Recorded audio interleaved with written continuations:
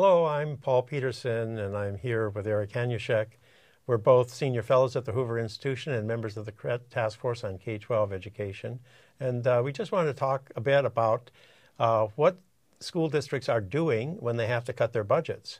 And in the previous discussion, we talked about whether or not there really is a fiscal crisis, but let's just assume that there is, or that there soon will be. And that, in fact, the economy won't do quite as well as we would like, and that the school districts really have to cut. So where are they making these cuts these days? How are they trying to get their budgets into balance? Well, this is such an unusual event for schools. We basically haven't cut budgets in 100 years for schools. And while there's been a lot of talk about fiscal constraints, they haven't been real. But this year, there might be a number of states where the budget cuts are real. California is one, New Jersey is another, Colorado is another, where the budgets actually look like they might decrease. Well, states are still trying to figure out what to do. The schools are gaming it in some sense to try to lobby for larger funding, but it's not always going to happen. So in California, for example, we have what I think is the worst way to cut budgets or deal with these fiscal problems.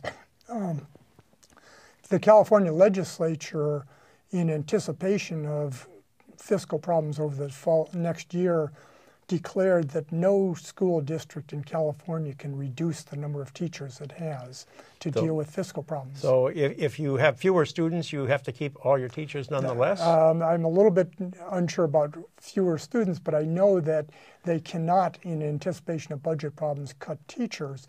So what is possible? Well, you can think of cutting other things, but one of the approved cuts in California is that they can reduce the school year by up to 7 days.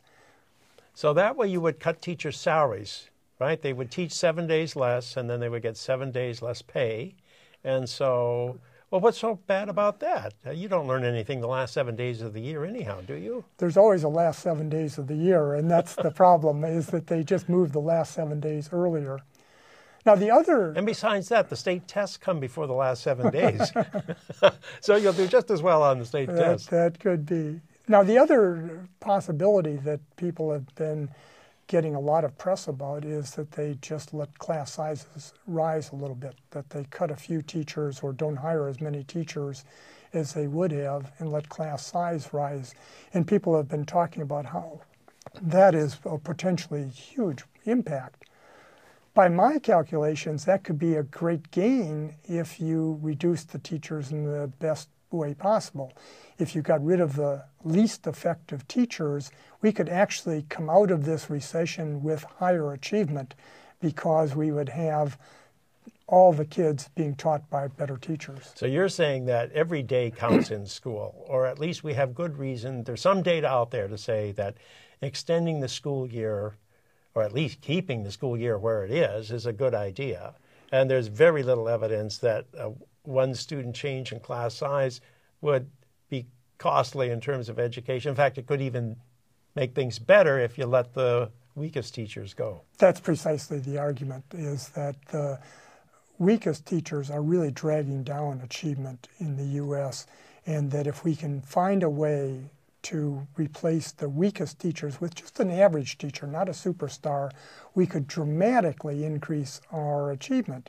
We could get up to the level of Canada or maybe even Finland if we got rid of the bottom 5 to 8% of our teachers. Well, isn't that what most businesses do? When they're in a recession, they're losing money, they cut their workforce and they cut the weakest members of the workforce and they become a more efficient operation. They come back in, and usually the economy is much more productive after a recession than any other time. Why don't we do that in education? Well, that's precisely the difference between education, which hasn't made decisions on the basis of what it's doing, on achievement of students, but has been making decisions on other grounds all along.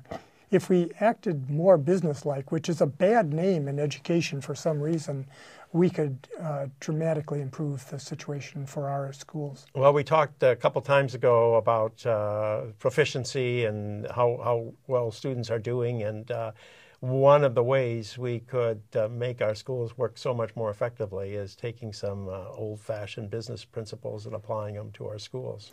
Well, hopefully we could.